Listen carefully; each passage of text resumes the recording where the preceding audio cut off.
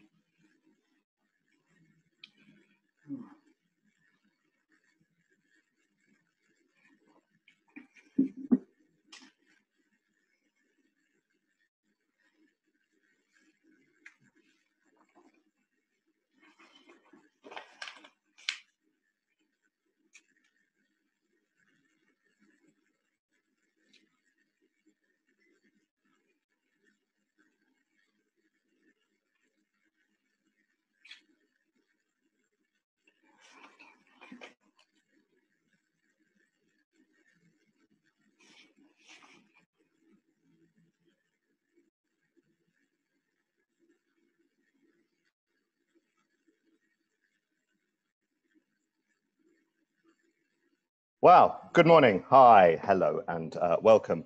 Yeah, SpongeBob SquarePants the musical. I've literally no idea why it popped up my YouTube feed. Yes, I do, because I listen to musical theatre all the time. So I thought I'd share that with you this morning. I hope you're all well. Good morning. And welcome to this, our third webinar of the week. Wow, feeling the Zoom love. This is the third in our series that we are doing about funding, aimed largely sector. But what I will say up front, in response to many emails of people saying, oh, I'm not quite the outdoor sector, can I come anyway? Yes, of course you can. Everyone's most welcome. And we're happy at this time to share the knowledge as widely as possible and learn from each other. God knows we need to. So these have come out as we entered into lockdown 2.0, we were in one of our regular Friday meetings, which we have via Zoom. And the link goes out in the newsletter, so do please join us. If you haven't joined us before, we'd be very, very happy to see you. And when we went to lockdown, we're like, what are we going to do with this time? So the room kind of said, oh, wouldn't it be good to actually spend some time on thinking about doing some of those applications we don't normally have time to do. So we've responded to that by supporting it with this series of webinars. We had one on Tuesday about the Arts Council Project Grants Fund, and then we had one yesterday about the Developing Your Creative Practice Fund. The recordings of those will be up on the website pretty soon, along with the resources, and we'll do the same here, provided we're all happy and we don't say anything indiscreet or outrageous. I'm here supported, I've got lots of outdoor arts. I've got Lara, I've got Olivia, and I've got Catherine here, so nice to see you all. And then we are joined by three people from very much from the broadest sense of the sector. We have Rosie from the Brick Box in Bradford, Lissy from Mimbre Acrobatic Company, and we have Martin from Tin Arts and Include Festival. So that's great. Thank you very much for joining us and letting us dive into your minds on the thorny topic of finding other sources of funding other than the Arts Council, particularly at a time, let's just say it, when nobody's got any money to do anything with. And everyone's changing the terms and conditions of how they're giving money anyway. So, hey, the phrase my dear dad would have used was pissing in the wind. But let's forget that and move ahead. So, God, my voice sounds a little like Boris Johnson now. I'm so sorry. So, for those of you who don't know, I'm just going to give a little bit of context on what we're talking about in terms of outdoor arts for people who don't particularly know the sector. If you've been collecting the set and been to all of these, please feel free not to watch because you've seen this slideshow many a time. I have changed it ever so slightly. So I'm just going to talk a little bit about what the outdoor arts sector is to those of us who work in it. Let's start from the beginning. There we go. So we are Outdoor Arts UK, and we're an Arts Council England supported sector support organisation, and we work to support and advocate for people who work in outdoor performance. So it's very much the performance side of outdoor work. Although we love graffiti and visual arts, we're much more towards areas that have performance in them. So what we're looking at today is, oh, we're not, there we go. Webinar 3, that's Lissy, Martin, and Rosie, and there's a rough running order of what we'll do. We've not managed to keep to time on the previous ones. I'm sure we'll make it up as we go along. So outdoor arts, very much spectacle that takes place in the public realm. This is in Great Yarmouth. This is a French company taking over the streets of Great Yarmouth with 100 volunteers, or at least I think more than 100 volunteers, all in Blueface, a wonderful French company. Then the other end of it is much smaller events. This is a single person show. This is Abby Collins playing a Russian ballerina dancing on traffic cones because times is hard. So there's all sorts of scales that we work to. There's a lot of processional work in what we do, which has a huge element, obviously, of community participation, very, very important part of the outdoor sector, as well as other parts of the arts sector, of course. There are companies, this is Occam's Razor, a very internationally renowned circus company that works very interestingly with new equipment, and they have a strong relationship with the outdoors. I think this is them outside Norwich Cathedral. There's the Greenfield Festivals world. Now, not all Greenfield Festivals have a particular performance element because they're very music based. Again, we don't really cover the music side of things. This is the Green Man Festival in Brecon Beacons in Wales. It has a really good commissioning outdoor arts programme working with Articulture, which is a Welsh advocacy organisation for outdoor work. Carnival, of course, another important part of our sector. Again, there's some of that is very much music based, but a lot of it increasingly has a kind of performance, increasingly, it's always had a performance element to it, but it's sort of becoming more commissioned work as well to some degree. This is I believe the only play parade at Include Festival, which is Tin Arts Festival. Again, really important to see diversity within the sector. Outdoor arts very much lends itself towards a very diverse audience and an increasingly diverse set of practitioners. And this is interesting to see. I think this was this year's Include, and Martin will probably tell us a bit more about this. This was the Include Festival this year that went online. So there's a filmed outdoor version. We've been seeing quite a lot of that. But actually, we haven't got that much visual documentation of it, so I'll be glad to find the pic. Mela, another important area of our work. Again, Mela, a lot of it is quite commercial. A lot of DJs, a lot of music in there, but increasingly performance. This is Cohesion Plus, Dancing Maharajas. This is the international side. I love this picture because it's a very intense French circus company under a red London bus at Greenwich and Docklands Festival a couple of years back. This is Drag Queen Storytelling, which was a commissioned piece. I came out of some work I saw at Birmingham Hippodrome and found an interesting place of drag queens telling stories to children in the public realm. This is a very typical scene of a show taking place in front of a large crowd of people. I'm not sure where in the world this is, Lissy will tell us, but this is Mimbre. Mimbre, that we'll be hearing from Lissy about some of their work. This is a female-led acrobatic company. I've had the pleasure of being on their board for some time, not anymore, and co-commissioned a couple of shows with them when I worked as a producer. They also have a very strong youth program. We'll be hearing a little bit more about that. Very interesting to see that running alongside them as a professional performance company. Another big side is the commercial work, and this is just a sort of indicator of that. This is a stilt company doing their comedy lifeguards, and they very much would work through an agency, and that's a really important part of where people find some of their income in increasingly difficult times through commercial, through perhaps local authority events in shopping centres or town squares, animating high streets, animating areas at Christmas time particularly. And the participation side, this is Cirque du Joux umbrella project, really clever piece that has been in many festivals across that clever area, being suitable for a light festival and also suitable for a participatory piece, bringing in local community participants working in umbrella dancing formation. Umbrella formation dancing, not quite sure. And installation work, this is Walk the Plank, an absolute backbone of the UK outdoor sector. This is their fire garden. And that really pleasingly was one of the first shows that we saw this year when it managed to sneak in during a non-lockdown moment at Greenwich and Docklands Festival. And I think it was at Bournemouth Arts by the Sea as well. Another area that's worth considering, this is Odd Socks production, this is Romeo and Juliet with mods and rockers. Romeo as a mod, Juliet as a rocker.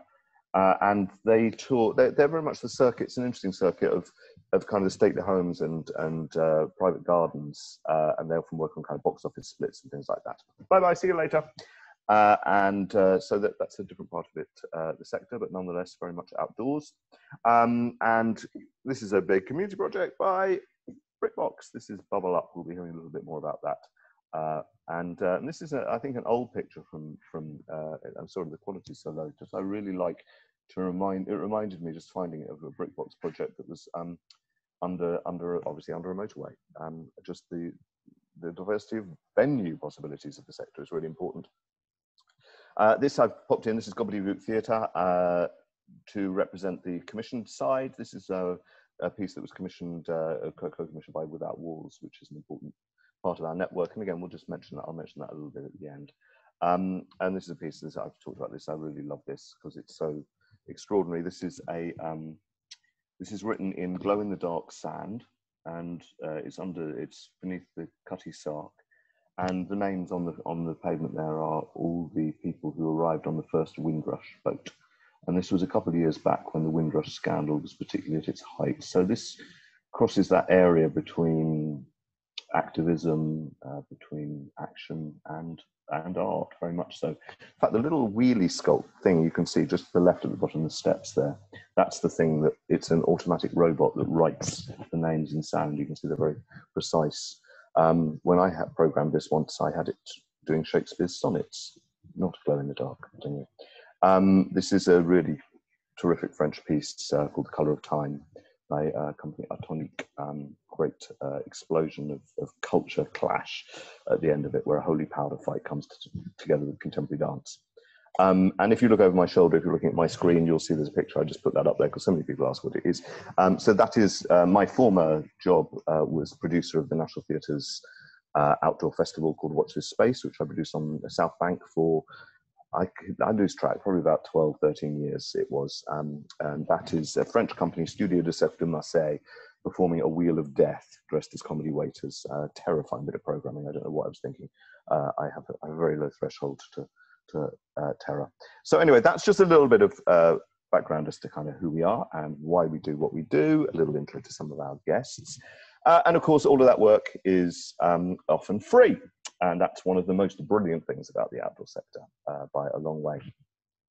So just before we go on, just a couple of things. If you may or may not be new to Zoom, do feel free to tell us who you are in the chat window to the right there. It'd be lovely to see who you are. We haven't pressed GDPR buttons on the sign up. So if you want your email address to be shared, pop it in there when you say hello. That's absolutely fine in case you make any contacts through this. Do put it onto gallery view if you'd rather have one big face, or if you want, I don't know, gallery view will give you everybody.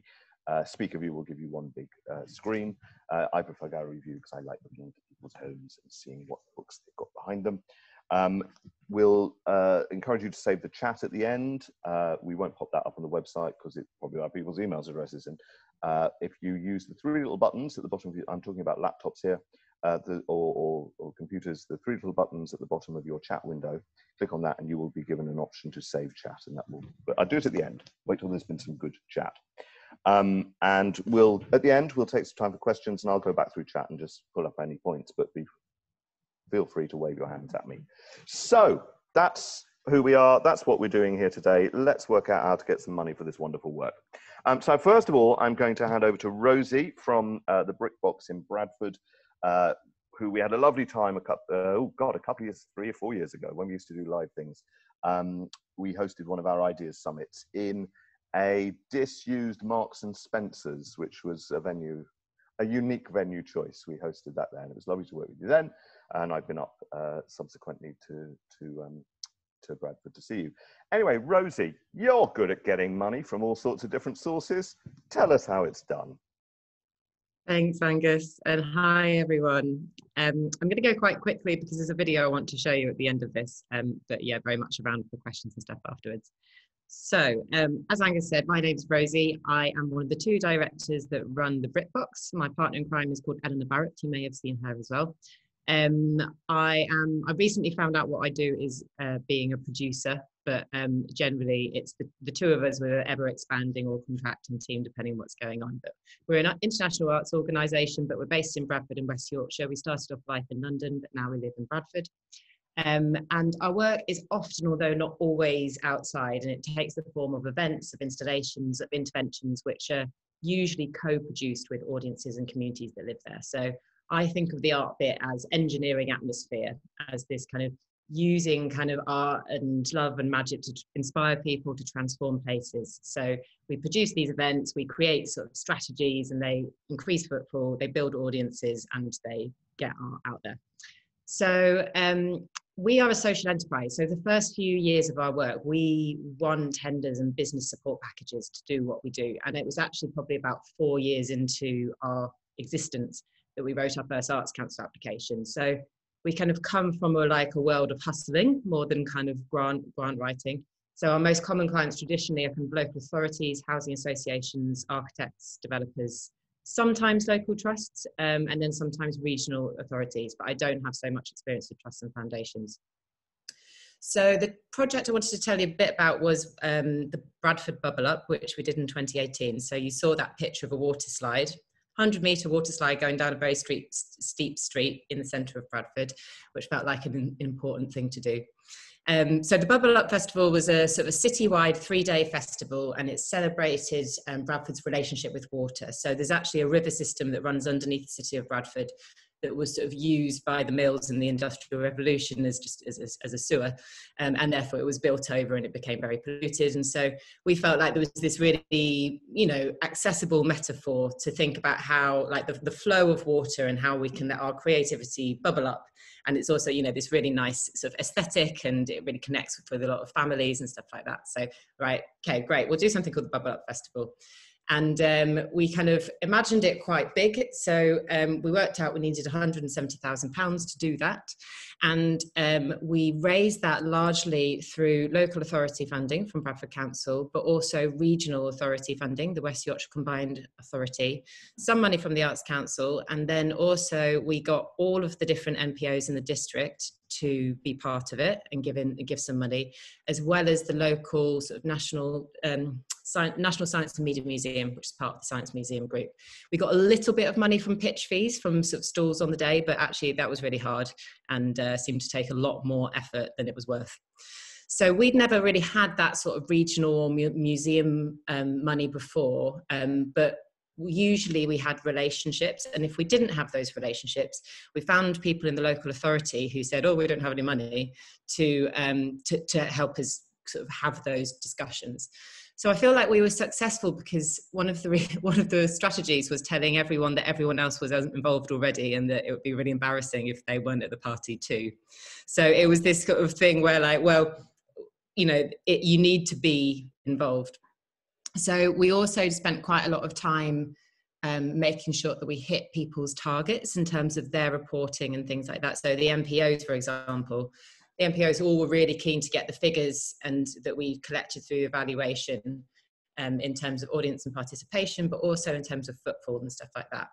And I think one of the things which is fantastic about working in the outdoor arts sector is you do, which Angus referenced, you do have that kind of diversity of audience and experience. And it's one of the reasons why I find it much easier to raise funds when I'm doing work outdoors and when I'm doing work indoors, really. And I find it more interesting anyway.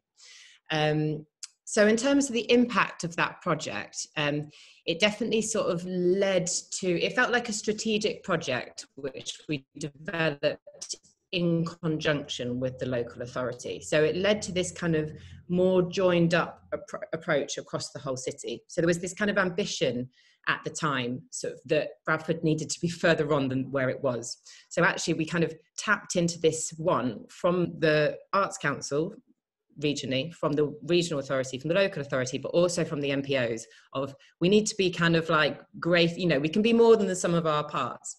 So actually that kind of paved the way to some more big bucks funding in Bradford, which has come in recently. So now there's a really serious UK City of Culture 2025 bid. There is a Creative People and Places thing called The Leap, which we secured last year. There's something called the Bradford Producing Hub, which you may have heard of. There's just 2 producing hubs which are in the country. I think the other one's in Derby, but they're kind of like Strategic Arts Council funding. And then also something got created called the Bradford Cultural Voice Forum, which was a tender that then went out. We won, and now we the BritBox coordinate this kind of forum of people working in arts and culture across the whole district. So it's led to this more, I don't know if the word is collegiate, but kind of together-y working vibe in the city, which has been really good.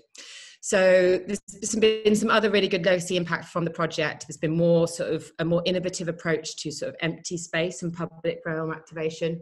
There was a business improvement district that was voted in as a result of a kind of more cohesive, we influence, not necessarily a direct result of thing, but we definitely influenced a kind of positive vote for the business improvement district. And we also were able to sort of prototype events which could then go on to get their own separate sort of funding streams. We also gave some support to the libraries in Bradford which were experiencing cuts, and so they had lots of good beefy data to go to unions with, and encourage kind of collaborations with different partners. So for example, in Bradford, we've got 2 literature festivals. We've got the Bradford Literature Festival and we've got the Ilkley Literature Festival. They hadn't worked together before, and we encouraged them to work together and gave them the kind of stuff to do. So we also created this sort of positive narrative around the city, which is much easier said than done in Bradford. So I'm going to show you now, I've got enough time, so I'm going to show you a little, it's just a 3-minute film which shows you kind of like, this is what happened on the weekend of the Bubble Up Festival, and I'll pop my email in the chat, and you're very, very welcome to get in touch with me and ask me things. So I'll do that now.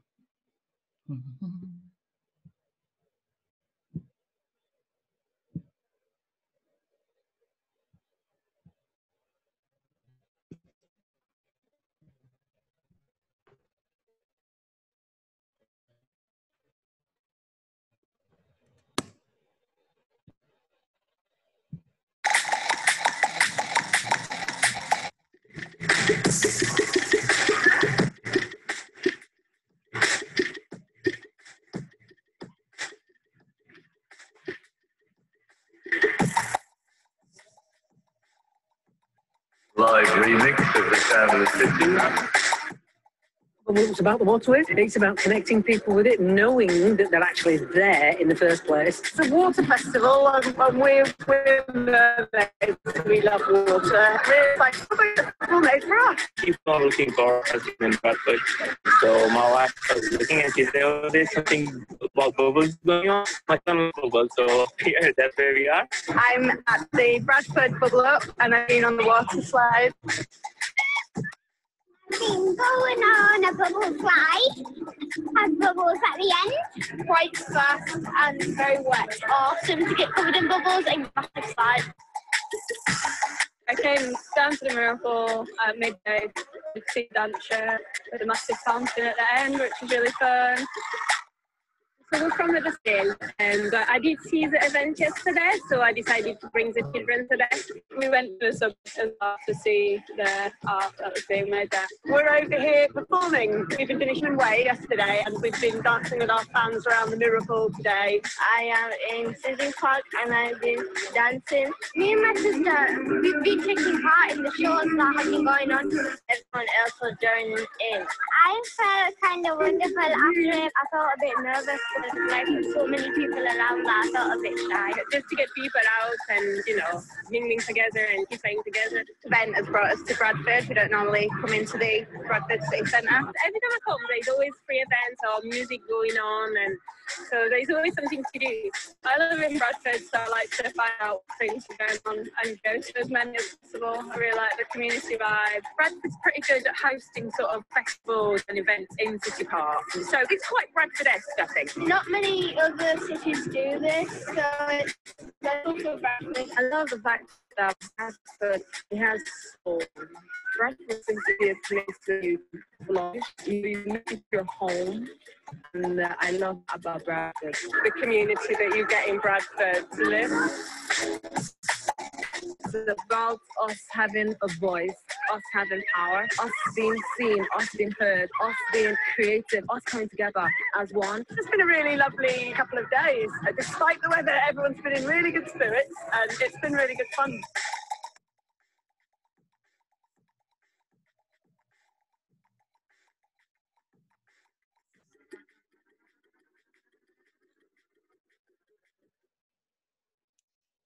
So true to its name of the water festival, it absolutely hammered it down with rain for 3 days straight, which was funny after a summer of extreme heat and potential water shortages. We had to deal with the exact opposite thing. But as you can see, it still loads of people came and it was really good. But yeah, hopefully that kind of gives you a bit of context for kind of why we could kind of raise the kind of funds from all these different pots, because we really focused on the kind of the crossover there with like yes art, but also regen and neighborhoods and community cohesion and all the different things. So yeah, around for questions in a bit. And the quote I've taken, Rosie, is "together-y working vibe." That's what we need in life. But that's great. I think that thing of the jigsaw is so important in terms of these kind of events. Also, really interesting hearing you talk about. We talk so much about local authorities, regional authority funding. Lordy, that's something that kind of disappears off my radar whenever I'm talking about it. So it's really good to be reminded of that. Not that I'll have any money, but you know, that's cool. Brilliant. Thank you very much. Of course, it rained. That's outdoor arts, but that's the point. Well done for programming a water festival when you knew it was going to be pissing down for 3 days. Great.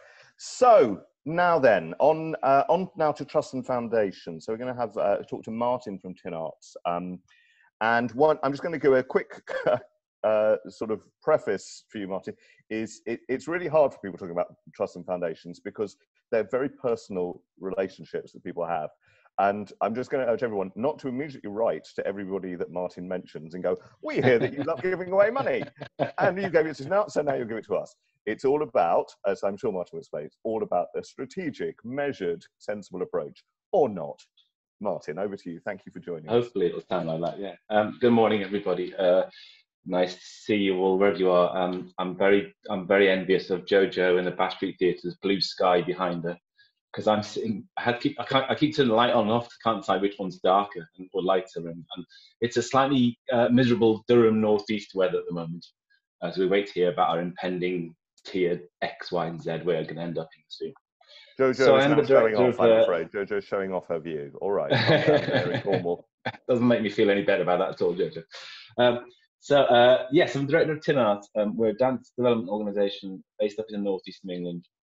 We deliver inclusive dance training to people of all ages and backgrounds across the north. Work for national and international touring, both to indoor and outdoor settings. So definitely have a part of us which sits in the outdoor arts world, but there's a lot of our organisation which sits away from the outdoor arts world, be it in community settings, schools, indoor theatres, and a lot of arts work in hospitals as well. So there's lots of different types of foundation relationships we have. I will drop my email address in the chat box afterwards if you want to get in touch at all. So we are 21 years old, and in that time we've discovered and worked through all different ways of funding. And I am old enough to have been through all sorts of different funding initiatives, some which are Arts Council led, some about, you know, there was a time when local authorities had, in the Northeast particularly, had local arts officers who you built relationships with.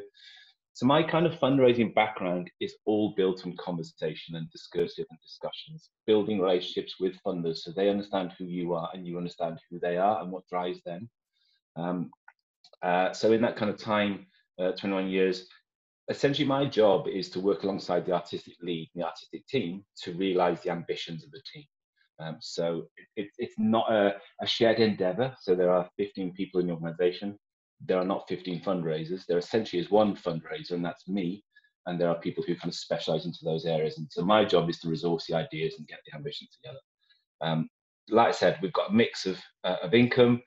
It can be, and the grant funding can be used for all sorts of things. We can go and get grants to support very short activities. We got a grant last week from a local foundation, and it's to provide arts activities on DVDs for people with disabilities who lived in isolated or sheltered housing because they have no internet access or access to contractors at all. That was a £3,000 written on the back of one piece of A4 paper to quick fund application. We know that foundation really well. At the same time, some of our applications are 3 to 5 years, and they're kind of in the hundreds and thousands of pounds, and they're much more. They require a lot more paperwork, and they're certainly not written on the side of A4. There's work plans and timelines and risk assessments and all sorts of stuff that I could bore you with for hours. And as a side note, if you ever want templates for risk assessment, work plans, timelines, budgets, I am more than willing to share anything. Because I believe as a stronger sector, all working hard and doing good things, then we make that case about why culture is really important for our country. So nothing is to be, I don't protect anything, I will have to give you access to show you anything to know about what we do. Because that's what happened to me when I was younger, and people were kind enough to show me the way. So I'm happy to kind of help other people along the path as well. So what have I learned? It's an interesting thing. I think in our 20 years, through grants and foundations, I probably raised around about £5 million overall across those 20 years. I've probably failed in about £5 million worth of applications as well.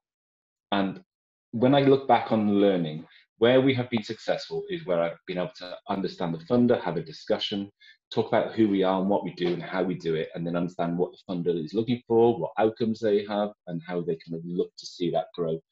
Where I failed miserably is when it's been much more of a mass call out, where people say, here's a fund, apply to it. There's no relationship with the funder. It's very hard to understand what the right answer is and how to apply for that. And invariably, we've fallen on our backside because of the kind of things we do. Maybe I don't articulate myself very well on paper, but I'm better articulating, talk to people, build relationships. So I can look through all the funders we have now as an organisation, and currently we're about 400,000, 500,000 pound turnover.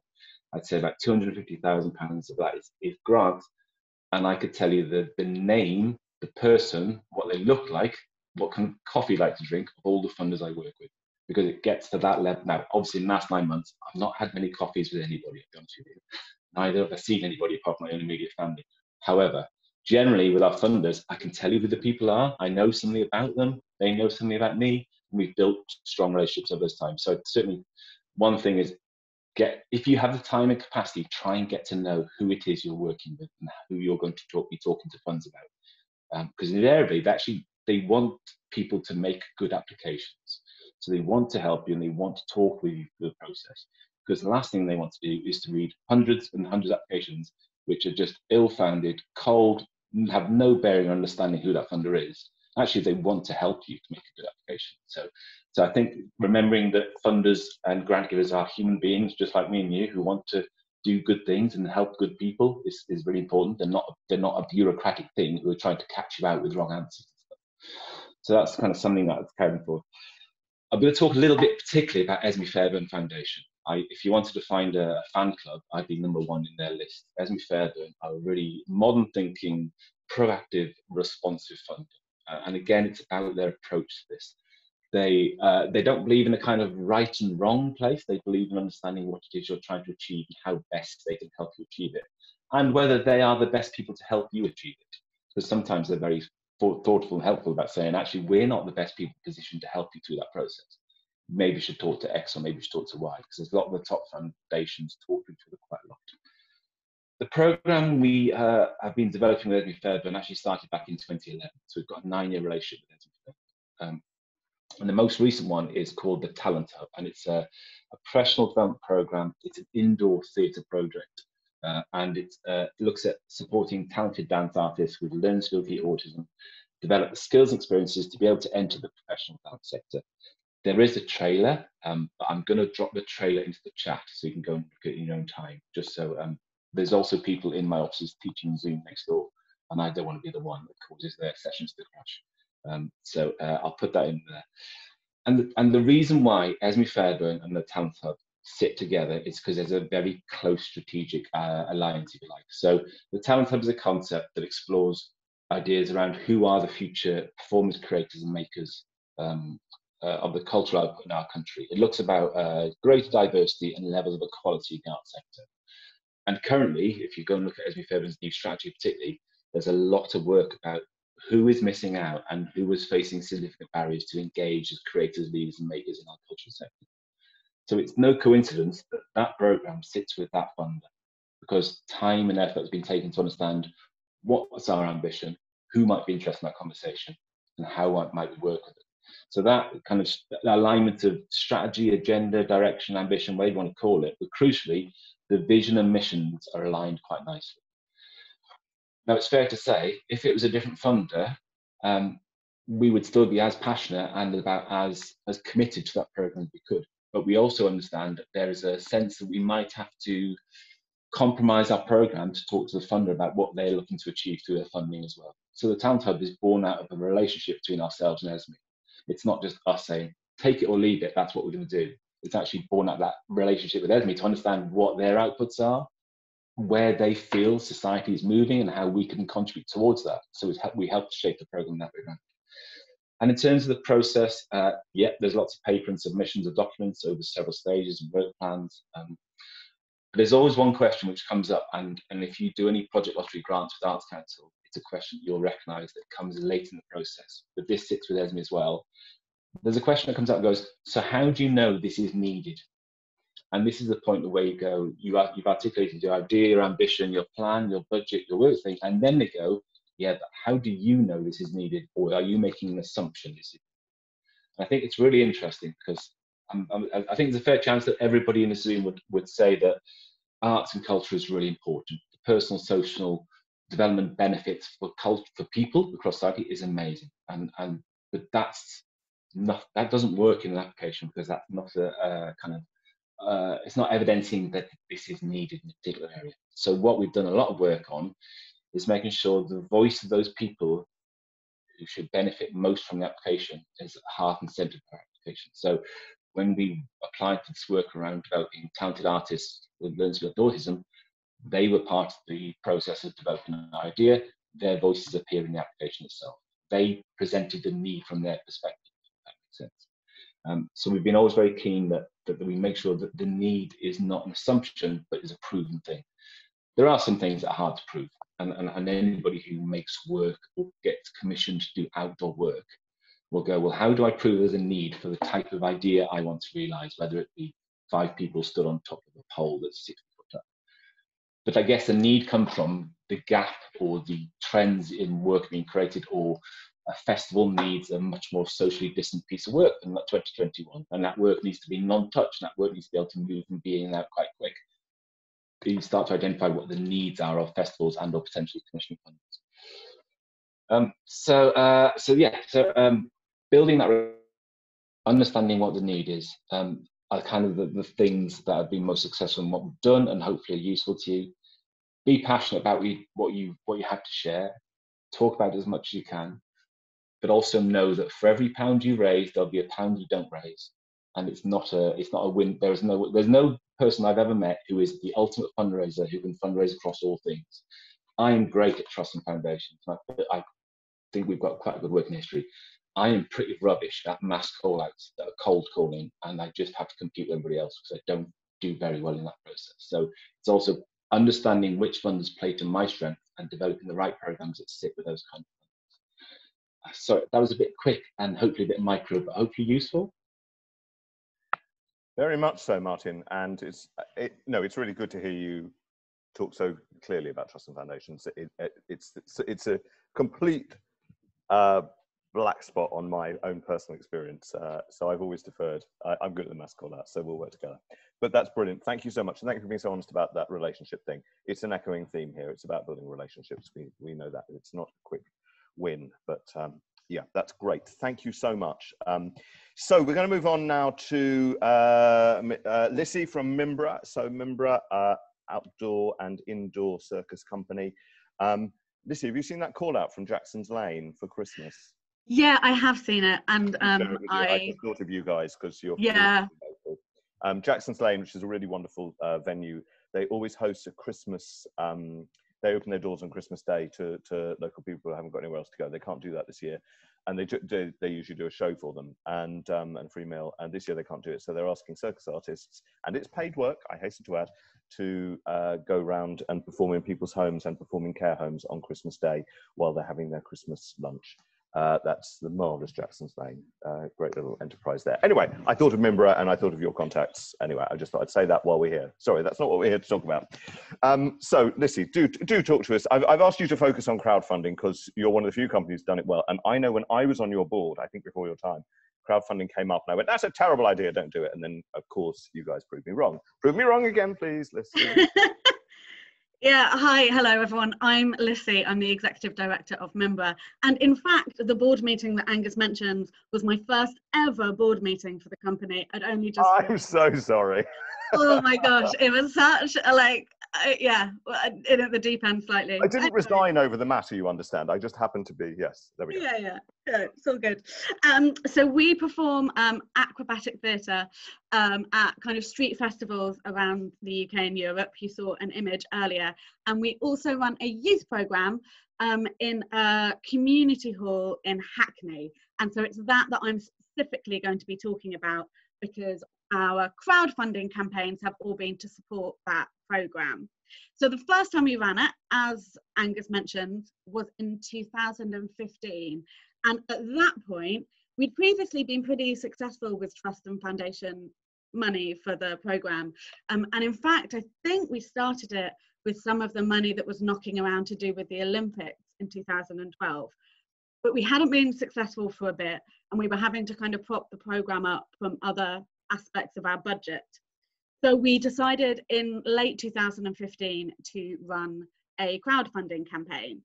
And that first year, we were really successful. We raised £3,000, which was amazing and really helped us to run the programme. And one of the things that made it successful was we hadn't ever asked for money for that programme before. Previously, it had always been free for the young people involved. And so we were very careful when we were thinking about it, about who the different people we were going to ask for money were. So it's worth thinking about like the different cohorts of people. So one of the groups was the young people's families and their families and friends. The next group was like our personal family and friends. Now, I'd only just started with the company, so this wasn't so true for me. But if you work in the arts, very often, you know, it's not just a job, it's actually very associated with who you are. So it's possible if you have kind of friends who don't work in the arts and have slightly better paid jobs, that they might be people who'll give you money, which again tips everything back over towards people who are privileged, but you know, it's the truth. And the third group of people that were very supportive to us was actually the rest of the sector. I was blown away by how generous some of our colleagues were. That first year, we used a platform called Indiegogo, which was pretty good actually. And I think if you were crowdfunding show, perhaps it would be really great. But it's set up more for like commercial projects, like people who are bringing products to market. So we had various levels of kind of perk that you could get if you gave a certain amount of money. And with hindsight, I'm not sure that we needed to do that. It was quite a lot of admin for my colleagues. And I think because we were asking for money for something that was obviously quite charitable, we maybe didn't need to do it. We've run the campaign again in 2017 and 2019. And both of those times we used Just Giving. And Just Giving is set up really well for charities. We're a charity, and it made it much easier for us to claim the gift aid that was associated with it. We've since closed our account with Just Giving, and in 10 minutes, I don't have enough time to go into why, but anyway, they are still very, very good. So we always, each year we've run the campaign, we have begun in kind of a late November and done it in the run up to Christmas and maybe closed it kind of in the new year. I think it seems to be generally known that people are more likely to give you money when it's coming up to Christmas. I don't know why that is. There's something about kind of gifts, maybe, no idea, but it's quite a good time to run them. And we send out maybe 1 or 2 emails to our mailing list. So yeah, if you're thinking about running one, do you have a mailing list? Maybe put one together, careful of GDPR, all of that. Quite very regular calls out on social media, like on Facebook and Twitter and so on. And for each one, we have also made a film. But I'm going to show you the film from our 2019 one. And hopefully, while I am doing that, I will have, just going to work, I can't do and talk at the same time. I will have a look at my notes and make sure that there isn't anything that I've forgotten to tell you. If you can't hear this, let me know. Hopefully you will.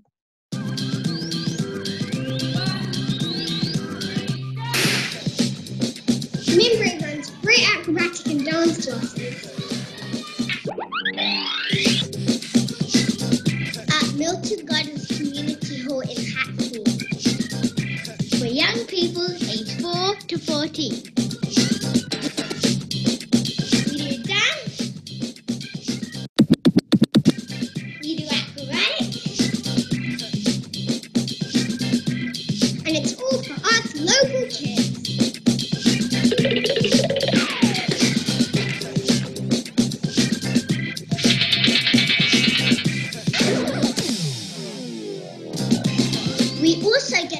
our own moves and balances, which is really fun when we manage. We need your help now to keep running these classes and make sure that everyone in our community is able to take part. Give us all your money! Or even just a little bit. Cool. So utterly shameless. Completely. I mean, this is the thing. This is what I haven't spoken about. It's like the tone that you use. Yeah, the children, like the young people, had input into that film. Like it was made by a professional filmmaker, but they got to kind of film some of it and have input into it, which I think makes it feel less, I don't know, a bit less. It makes it feel more, makes it more authentic rather than even feeling more authentic. We always try to be a little bit careful about the tone that we're using. There's it's not just in this day and age. There's always a lot of important things going on and calls on people's money. So we always try to go like, look, we run this program. We would love to keep it free for the children who need it to be free. If you can give us money, we'll be so grateful. But if you can't, absolutely don't worry about it. And the final thing we have done to share it, so I'm going to share my screen again, hopefully, is in 2019 we made these postcards which we gave to the young people and their families in the class. So the front of them had pictures of the young people being very cute, and the back had a request for a call out for, like, you know, could you maybe, if you can, contribute to our youth program. I'm not sure that these were like super successful, but they were worth a try. The idea was that the families of the young people might hand them out to their friends, or, you know, share it wider. I'll stop sharing that so I can see myself again. Yeah, I think we've covered nearly everything. Oh yeah, the last thing was, so in the first year we made £3,000, which was amazing. And we'd originally, I think our original target was 1,500, and there was a couple of days when we were having to like revise the target upwards, which were a bit sticky. And it's tricky choosing the amount that you think you might get, because if you go too high, you've like failed if you don't get that much money. And if you go too low, there's a chance that people will look at the crowdfunding campaign and go, oh, well, they've reached their target, I don't need to give them any money. So ideally having a plan for when you decide to like change your mind about what you're asking. And the unexpected learning from it all was that once we were out there saying to people, like, if you give us some money, then this is how we will spend it, and we will spend it wisely. We have had like the odd individual give us like quite large amounts of money. So we had a very big donation from Spin City Ariel, and also a big donation from one of the youth program parents. And that youth program parent at the beginning of lockdown gave us £3,000 out of the blue through his like salary sacrifice scheme at work. Not salary sacrifice. You can have a scheme where like a little bit of your salary gets put into a thing, and then you can give it to charity. And I don't know, if we hadn't have been open about being very happy to receive money, whether or not we would have got that. So yeah, that's the unexpected learning. If you make it available, people sometimes blow you away. I'm sorry, I've run over by 30 seconds. I can only apologise. You're fine. No, you're fine. You're good.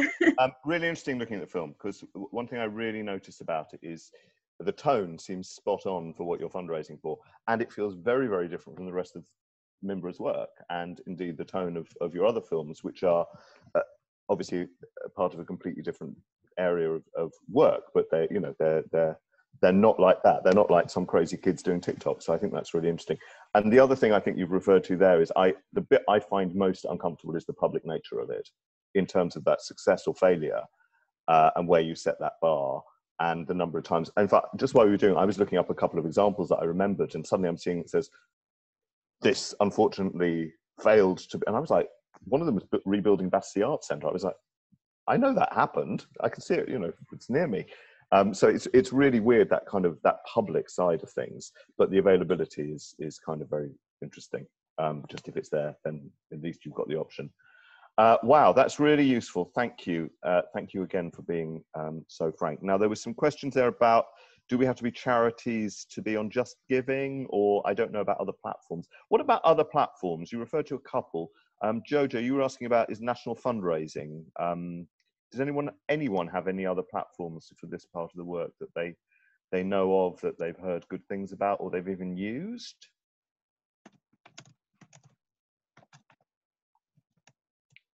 Not right. The actual crowdfund one. Yeah, that's the one I was just, crowdfunder.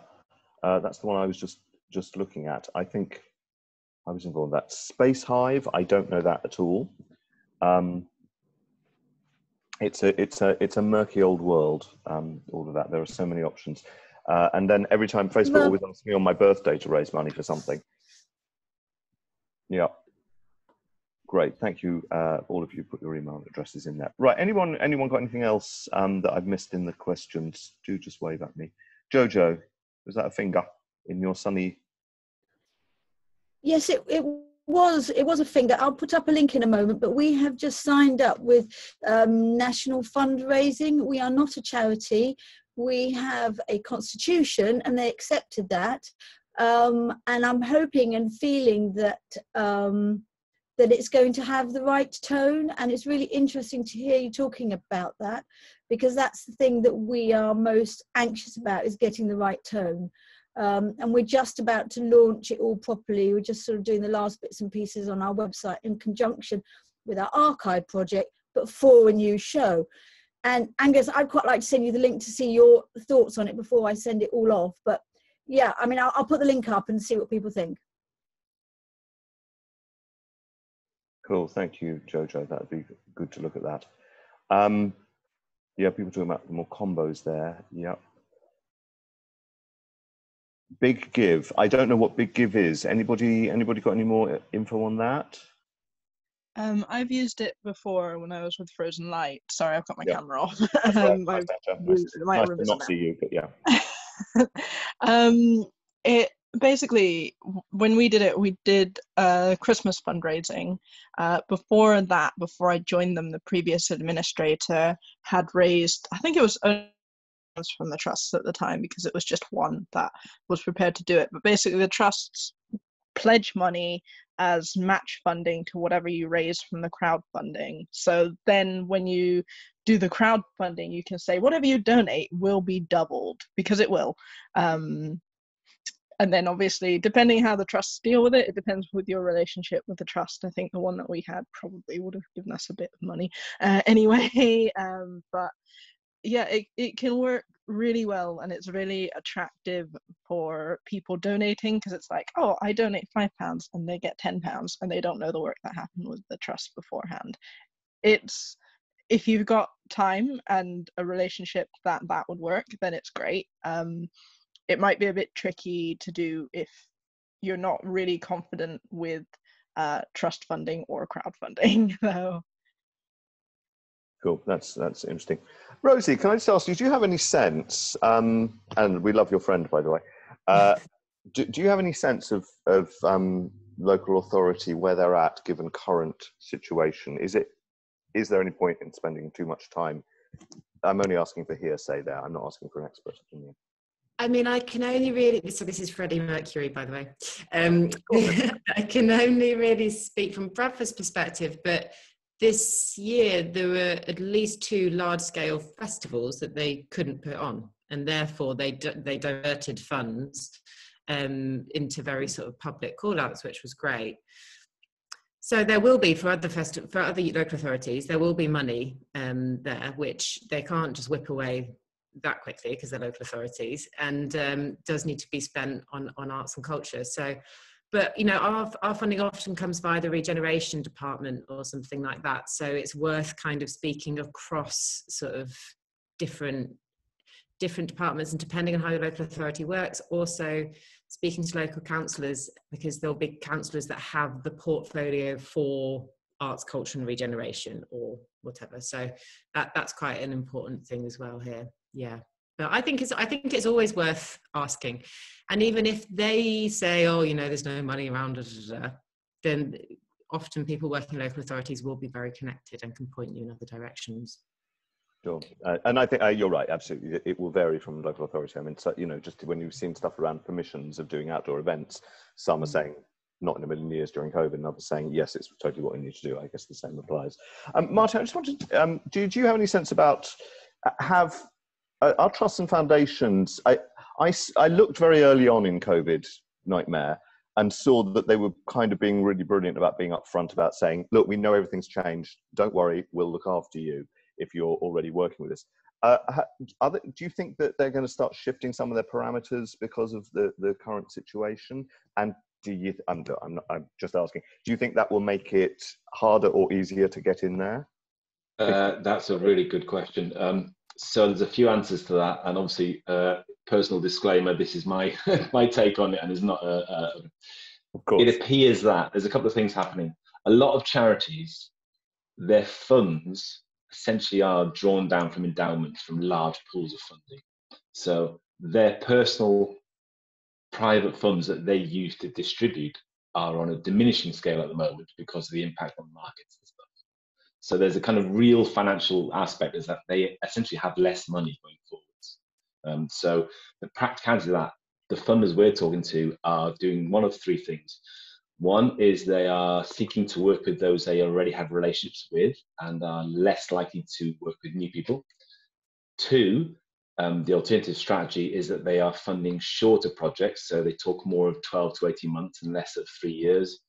Or three, they talk about working with less organizations but with larger amounts of money to fundamentally look at how society has shifted. And I don't mean in the sense of now it's all about digital, but more about who are those groups who've been left most behind in the last 12 months?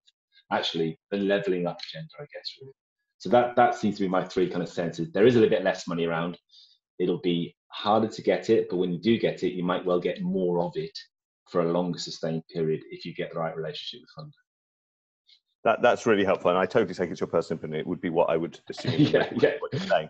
But that's, yeah, obviously, again, total disclaimer, but every trust and foundation will be different. Really handy. Thank you, Lara. Perfect timing. So that's where we'll update the previous webinars and indeed today's once we've kind of gathered everything. We'll get those links so that we can show, so you can have take a look at all those three films in not quite so choppy a way.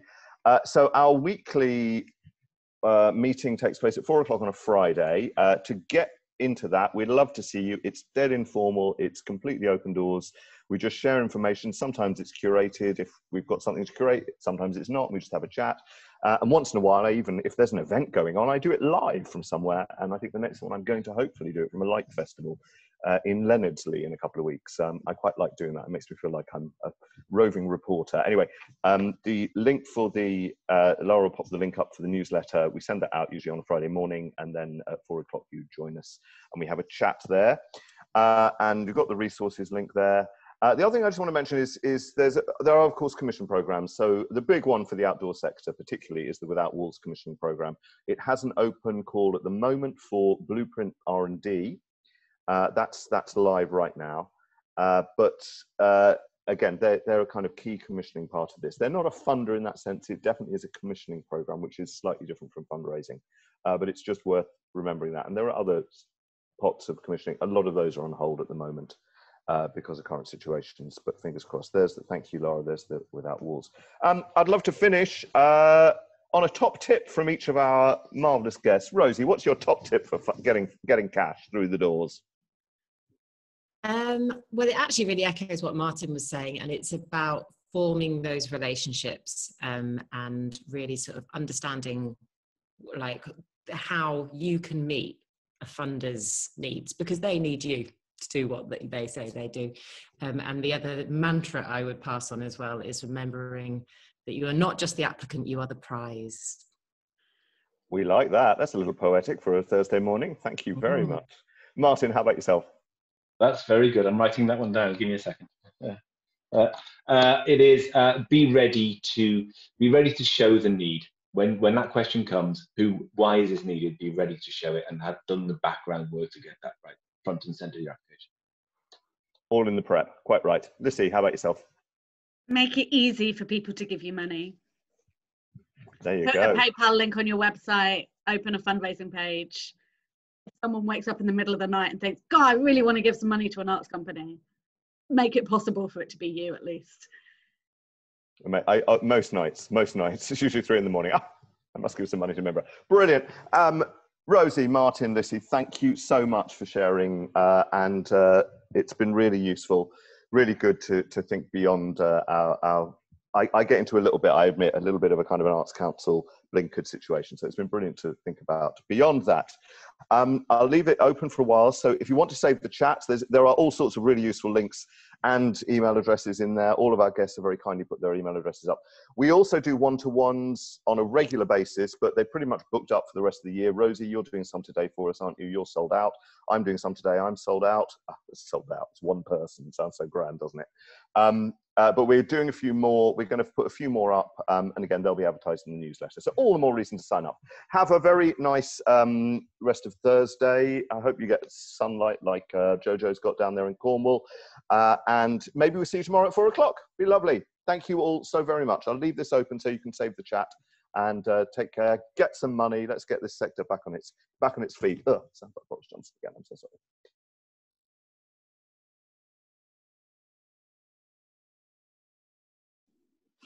Angus, how do we save the chat?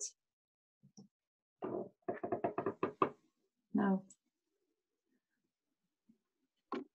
Go down by going down into the chat box. It says file and then there's 3 dots next to it. Click that and save the chat. Lara, have you any idea how to do it on an iPad? We don't have the dots, so baffled. I'm not too sure on an iPad, but I'm saving it and we're going to upload it to the page, I think. We'll have to check because I think people have put email addresses in it. But we can always email it to you, I think, if you get in touch with us. So that would be awesome. Thank you. Yeah, that would be really good because I can't save it on an Android either. Okay, yeah, shoot us an email and we'll try and get it over to you. I think it might not be possible, unfortunately. Sorry. Thank you. Thank you. Have a wonderful day, everybody. Bye. Bye. Laura, should we have a quick catch up after? Thank you. Paul, it was the prize.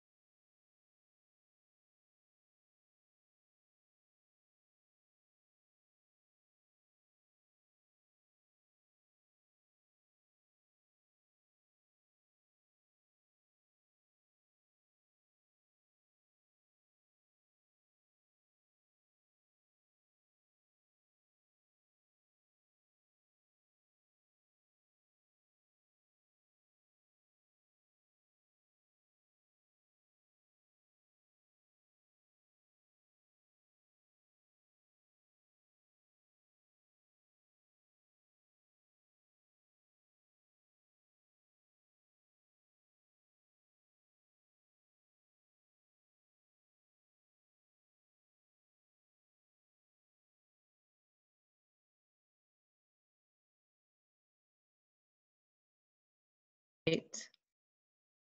Hello. You're muted. There we go. Yay. Yay. Did you actually turf them out? Yeah. Oh, good. Well done. That's right. I'm just in the. Oh, yeah.